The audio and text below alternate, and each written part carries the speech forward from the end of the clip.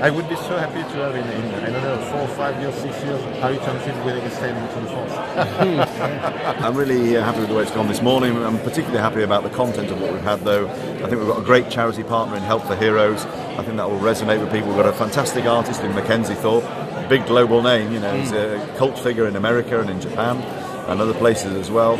The routes that we've come up with, the parcours, I'm very happy. I thought we'd struggle to beat this year's edition because I loved those 4 stages that we just had. I thought they were about as perfect as you get for a bike race. I think we've managed to do that. The team that have worked hard on that have really, you know, gone the extra mile, no pun intended, to give us 4 fantastic stages, and I'm really thrilled that we've been able to have identical stages for the men and the women on the Friday and the Saturday, identical 132 kilometres as well, both identical distance. The Halifax to Leeds stage as well. The Yorkshire Classic, going back over. Was that because that was so successful, and how much of a staple would that now become? It was, and I spoke to the riders at the end of the stage last year in Leeds, and then some on the Monday, and said, look, how about if we rerun that and have the same every year, have a Yorkshire Classic? And Greg Van Avermaet was the guy who's now announced he's going to come back and defend his title. Said to me, I think it's an obvious thing to do. I don't know why you don't do it already. So, okay, fair enough. Right. Well, we'll look at that, and I think it worked really well. We've made a couple of tweaks. So the finish into Leeds, we're faster finish now, because we're coming straight off the climb at Otley and then straight in. Tinsel Lane is an interesting one that we thought we might do as a climb, but the guys said not really savage enough as a climb, and so we put a sprint on it instead. So it'll be a lumpy but fast finish coming into Leeds. We're very, very happy with that, and if we can do that every year as a Yorkshire Classic, it will become one of the monuments of cycling. Yorkshire is on the map in the world of cycling.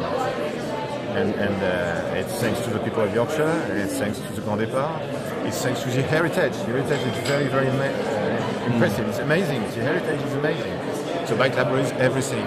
So we are very sensitive to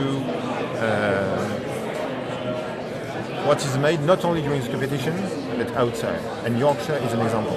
You know, we think with the iconic start at the Peace Hall and then the lumpiness, the ruggedness of the ride, you know, it will be like a spring classic.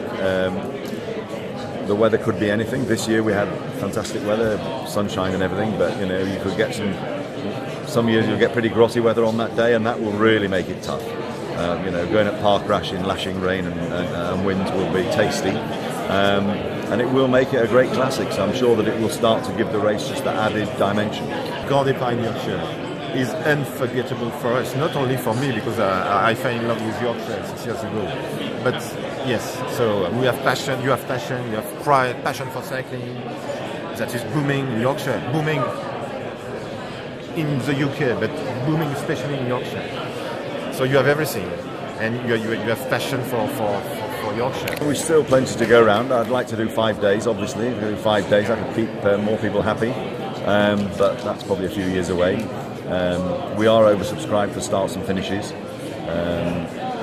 but it's just, you know, being able to do that, keep everybody happy. It's a bit of a balancing act, but you know, that's our job. Welcome to Yorkshire. Yorkshire can be proud of the heritage, because yes, we had a question. First, we were surprised by these massive crowds during the Grand Départ. First edition of Tour de Yorkshire, the question was, would it be the same? It is the same, and it's growing and growing year after year, thanks to passion and pride. You have the 2 most important things: passion for cycling and pride for your county. So yes, it's amazing, really amazing, really amazing.